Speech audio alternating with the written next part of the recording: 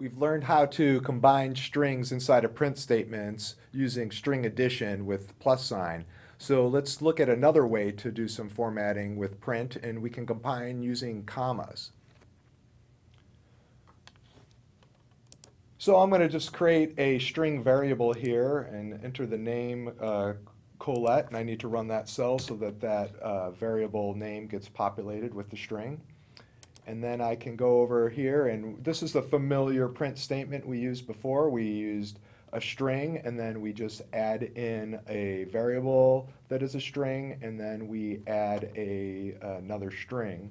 And I can run that cell. And then I got my hello Colette. But the printing with formatting with commas is a different way to do this. And so what I can do is put a comma between the different strings.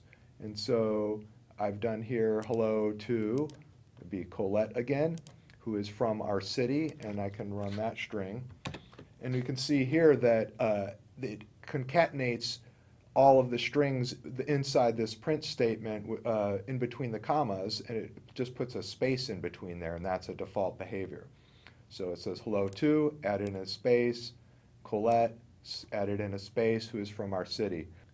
So we can print format with commas and concatenate strings very quickly just by putting them next to each other using the comma for different string variables or literal strings.